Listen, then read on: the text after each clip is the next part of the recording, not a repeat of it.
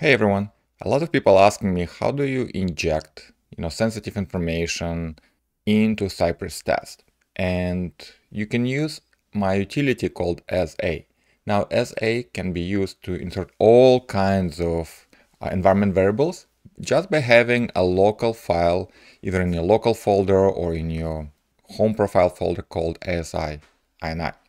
And there you can have sections with settings you want to inject. So let me show you how to use it from Cypress. In my project, I have a spec and I want to have a user object, something I can, for example, grab and say should deep equal. And let's say I want to have username in that object. And maybe I want to say Joe. Now, where do I get that object? I want to get it from the environment settings. Now, Cypress tests run in the browser, so I can't just say, process and, user. Instead, I need to somehow read them from the environment variables when Cypress loads. And Cypress does this automatically for you. If you name your variable starting with Cypress, then all those variables will be read by Cypress and available inside Cypress env. And if it's a JSON object string, then they'll be parsed. So let's see how it works in action. So in my local folder, I'll create as a INI file and make sure to add it into your git ignore so it's not checked in.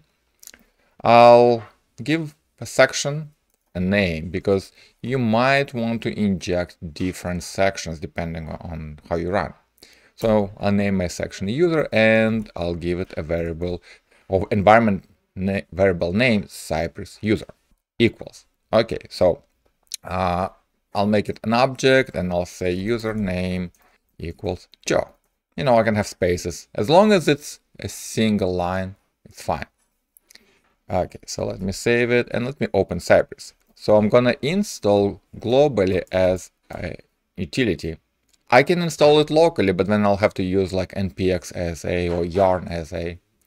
Okay, now that I installed it, I call it and I give a section name in the file. And if I have multiple sections, for example, I don't know, server, I can inject variables from multiple sections, but right now it's just one. And then the command that I want to run.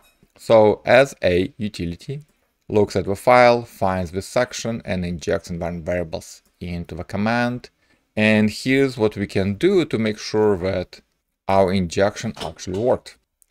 Look at the settings tab at the project settings and then scroll to the environment object. And you can see that now we have an object called user and it actually parsed username, Joe, and so on. Let's add more fields. Let's say password and wherever 1, 2, 3 secret exclamation point. Maybe you want to have a number, let's say age, 42. Maybe you want to have a boolean like valid, true, and all those values will be parsed correctly automatically. So as a injects with long string, Cypress looks at the variable name and says, yeah, I need to parse it, and it will have this object in the Cypress env object. Okay, so in my spec, okay, what's happening there? It says that it's not the same, well, because we expected just one field and our parsed object has all those fields. So we can, well, before we add the values, let's just make sure we see the entire objects, right? Notice now it serializes everything, so we can clearly see the error. And then we can say, okay, the password is 1, 2, 3 secret, and the age 42, and valid is true. Perfect. So this is how you would use as a utility to inject entire objects when you run Cypress test without, hard coding them into the files.